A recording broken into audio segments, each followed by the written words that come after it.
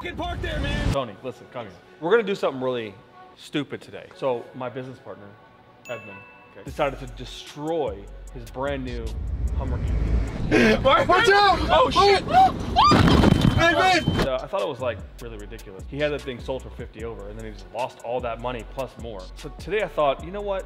Why did that Hummer have such a difficult time going over that jump at like 60 miles an hour? Maybe because it was in the racetrack mode. Yep. Right? Let's see what happens if we jump a Hummer H2 on the same exact spot, doing the same exact thing. So I went and bought a Hummer H2. Now, okay. Should I be there for that one too, so I can experience both and give you the? I'll be driving. Bernie's gonna be in the back. Bernie's will be in the back. Mario will be in the passenger filming. I'll be driving. We'll do the exact same thing. Okay, same dip, same everything. And I want to see if a Hummer H2 can handle that. I think it can. I just really hope that the results aren't worse than the EV. I don't want to have to go through that again. I traded one of my Land Rover Defenders for it. Okay. That's the trade right there. Park, baby. So let's go check it out. All right, let me refresh you guys on what happened to this car. I purchased all of Randy's Savage Garage's SUVs. And on the transporter, this asshole put this car in the middle, and he decided that it was just gonna be totally okay to go under a low clearance bridge, and he destroyed the roof, okay? And so I fought 6, 7, 8 months to try to get paid on this. This is an $18,000 repair, and the insurance paid $7,500. They owe me $7,500 bucks. I'm gonna put the description, the link to this company in the description, because they won't pay me the deductible. It's not enough money to fix it. So instead of coming out more money, I thought, you know what? This car's been sitting here for like 8 months. I'm just gonna sell it as is. So I traded this car. It's actually pretty dope. It's everything you want in a Land Rover Defender 90. I guess I have no idea about these cars. Hey, wish me luck.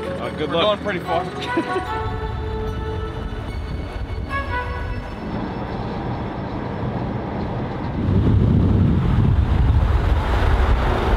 So you guys know my guy Lucky Lopez. He's been on the podcast with me. He's been all over the finance car side of the business. He owns this dealership right here. That's where we're at. Look, all these cars are his right now. Look at all this.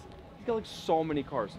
I only have like 30 cars. He's got like 100 cars. He now owns this beautiful Land Rover Defender, and I've got this similar color Hummer H2 right here. So.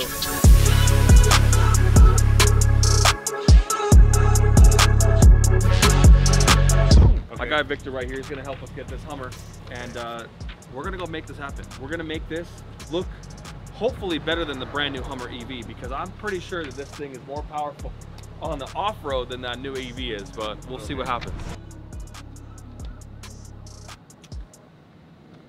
It smells like a cigarette.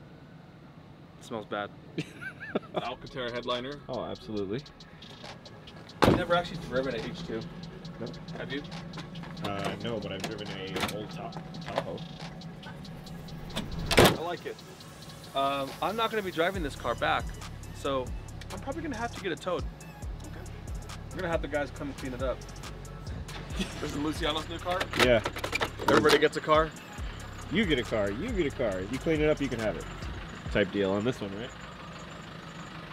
After we jump it, yeah, I think that's what's going to happen. Monday morning at Royalty, we've got Tony working his ass off, trying to get someone to pick up a brand new Huracan that I just bought for the fleet. Michael doesn't even work here anymore. Jenna, what are you doing? Oh yeah, she's creating a form because I had to send a payoff for the Huracan that we just purchased. So I sent them a wire and they need to send us the title. Pretty good action today. It's only been about 15 minutes since we've all been here. And everybody's got stuff to do. But today, I'm getting a new car. It's a good car, I would say. It's Mario's dream car. Well, my dream car is a GT3 RS, but I guess it's a semi-dream car, yeah. Anyways, I picked up another 2009 Audi R8. All right, the first one I bought on Bring a Trailer was $68,000 plus the fee and shipping. That one I was in for $75,000 because I bought it in the East Coast. $2,500 for shipping, and then like 37 something for fee. That car was busted. 58,000 miles. Had a supercharger on it, which made me want it, but the supercharger wasn't good. The belt actually wasn't on tight. The belt flew off the first 20 minutes. I should have filmed it. I don't even know why I didn't even film this car. Anyways, I let Mario drive around the block, and the belt came off afterwards. Oh, yeah. So, okay, I tried to sell it to Mario for $75,000. Do it exactly what I paid for it, but he didn't want it. So I'm in it for $76,900. This one has 20,000 less miles, okay? Has a full PPF on it, and it is red with the carbon side blades. This one's bone stock. I actually paid B-Rogue to do a turbo kit for me for the last one, and I sold the last one because I was really actually unable to get the stock parts. So the only issue with this car here is that it has a lot of seat wear. I'm gonna redo the seats anyways, and I'm gonna redo the steering wheel. So I figured it's got an Alcantara headliner already, which was obviously upgraded from the factory. It's got the full carbon interior. Everything on the outside looks really, really nice. We're gonna do the turbo kit, and we're gonna be in this car for much, much, much less with 40,000 miles. So on Bring a Trailer, those cars are going for a lot more money. Now, I'm not a fan of cars and bids, like the name and the platform. They're not even open on Sundays. It was really weird.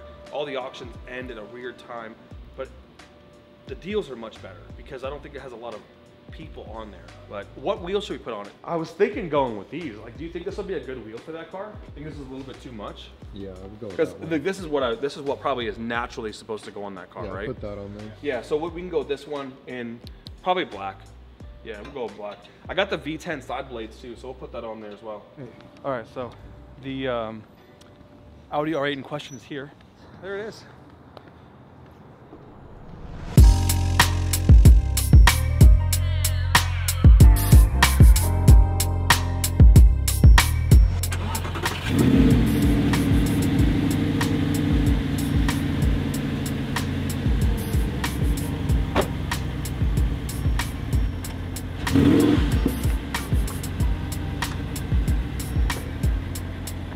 This may be one of the dirtiest cars I've ever gotten, but I love these cars, man.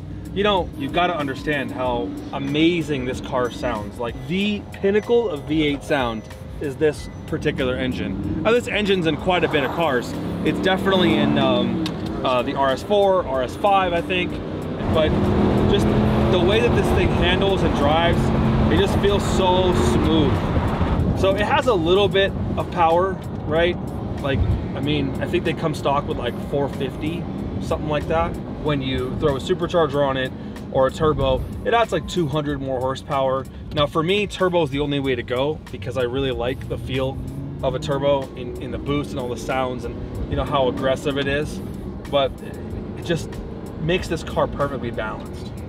So B-Rogue, the guy who's doing Stradman's Gallardo, has a really cool turbo kit for these cars.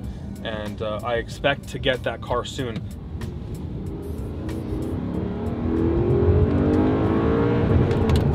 I'm gonna let him dial up the quality of the interior and the paint. Shout out to this shipping guy who is taking my simulator all the way to Texas.